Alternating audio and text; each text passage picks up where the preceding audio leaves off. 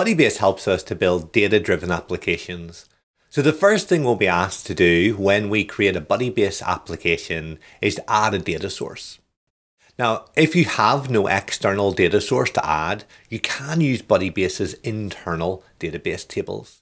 These are built on top of a relational database called CouchDB, which is very similar to MongoDB. And with that database, we're able to have tables, relationships, and everything we'd expect to be able to do from a database. We could add data from scratch. We could use sample data to get us started, to get an idea of what data might look like inside of a Budibase application, or we can upload data in the form of CSV or JSON, and we'll try to work out what your fields should be and populate them for you. But more often, you're going to arrive with data that already exists somewhere else.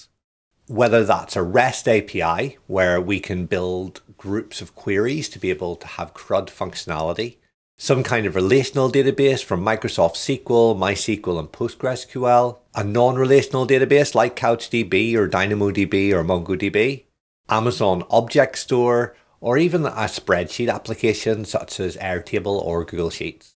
For this video, we're going to connect to a PostgreSQL data source. So I'll click on PostgreSQL and I'll get the connection details. Now I'm hosting my Docker instance locally and my Postgres instance locally. So I know that my string to connect is host.docker.internal. Yours will be different, obviously, so you'll put yours in. The standard connection port is 5432. The database I want to connect to is called PetStore. Then the username and password are Kevin. I'll click connect, and I'll be presented with a list of tables that exist on the database and asked which of those I want to import. I can choose to exclude a single table, continue without fetching, or, as I'm going to do, just fetch all of the tables. Now what that will do is it will find the schema details for each of the tables and import the data as it is now. I've got some appointments, some owners, and some pets. Each of the columns will match the schema types from my Postgres database. But at the moment, these are separate tables, and I would like to define some relationships on them. So go to owners, and I'm going to say that an owner can have multiple pets. So I'll define a relationship, one to many, so one owner can have many pets. The key here I'm going to use is owner ID. I want to link this to the pets table, and the key I want to use over there is also called owner ID.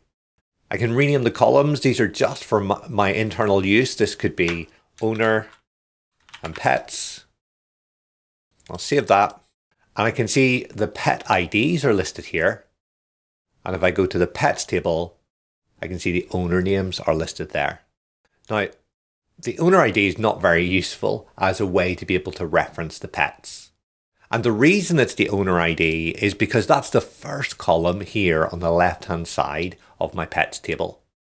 What I'd like to do is have the name be the display column.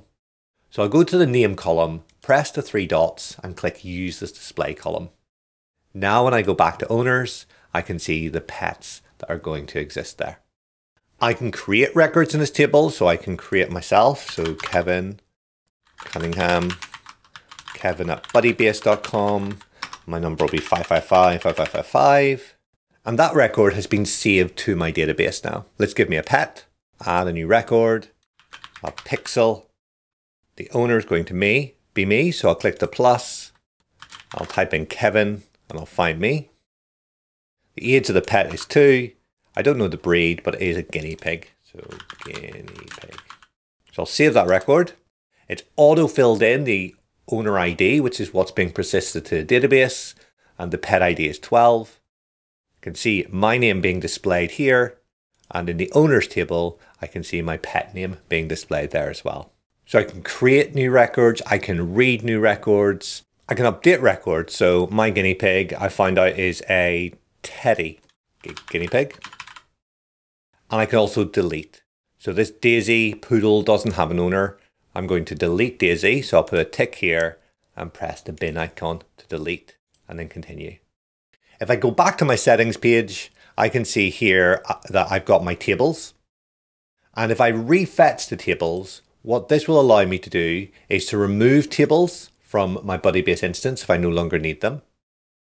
If I refetch these tables and the schema hasn't changed, then any formulas or any fields where I've changed the data type locally will be unaffected. But if there has been a change in schema, I'll refetch and my tables will match the database. I've got this relationships tab, which shows that relationship of owners to pets that we've created already. So I can define relationships from here. So I could say that a pet has some appointments. So I'll say from pets, using the pet ID to the appointments table, and we use the pet ID there as well. And we can save, and that relationship will be here. And now in the appointments table, I'll be able to see which pet those appointments relate to. In the pets table, I'll be able to see which appointment they relate to. And again, this is the ID. I probably want to make the date the display column so that when I'm in my pets, I can see the date of the appointments that my pet has had.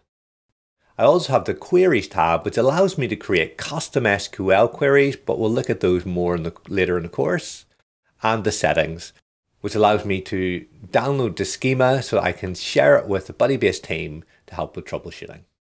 If we do want to update the connection settings, there's this cog here, which will allow us to update the connection settings, and if necessary, provide certificates and client keys if our database instance requires that. We now have full CRUD functionality for our SQL database through the Data tab in Budibase.